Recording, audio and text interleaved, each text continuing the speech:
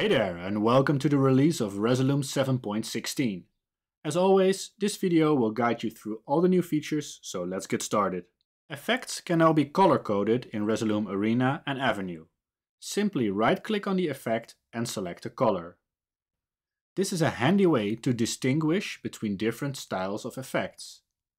For example, in this composition I've made my color correction effects blue, my strobe yellow, and my distortions pink.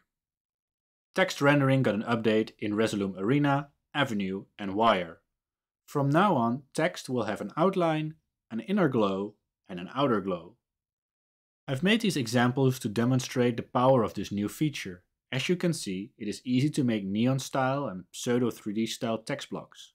In Arena and Avenue, this works on both the text block and text animator sources. In Wire, these new parameters will be hidden by default, but they can be accessed through the visibility menu.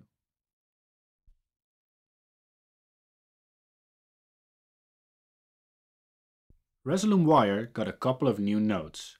We have added Sine and Normalize for all your vector freaks.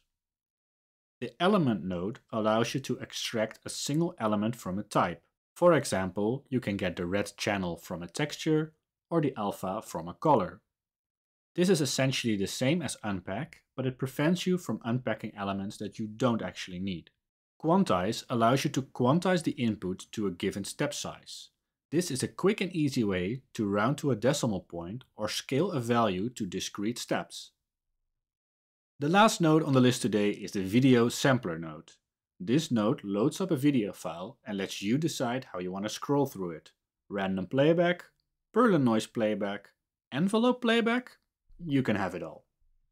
To round up this release, we have added a couple of quality of life features to Wire. You can now select multiple nodes with the same output type and join them using the shortcut Command J. You can now rename nodes with the shortcut Command Shift and R. Clicking on a node in the resource panel will now select that node. Clicking on that node will focus the canvas to that node if the node is out of view. You can now copy and paste images from your computer or the interwebs into Wire. You can now copy the output of your monitor as an image. We find this to be such a cool feature that we are currently porting it to Arena and Avenue too. And that was it for this release. A link to the full fix list can be found in the description below. We'll hope you have fun with it and see you soon.